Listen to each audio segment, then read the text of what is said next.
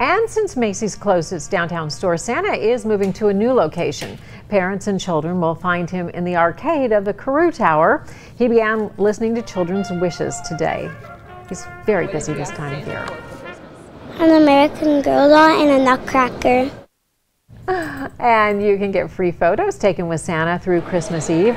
Every Thursday from 4 to 7, children can visit with African American Santa. Tomorrow at 6:30, Santa and friends will rappel down the side of the Huntington Bank Center, kicking off a fireworks display.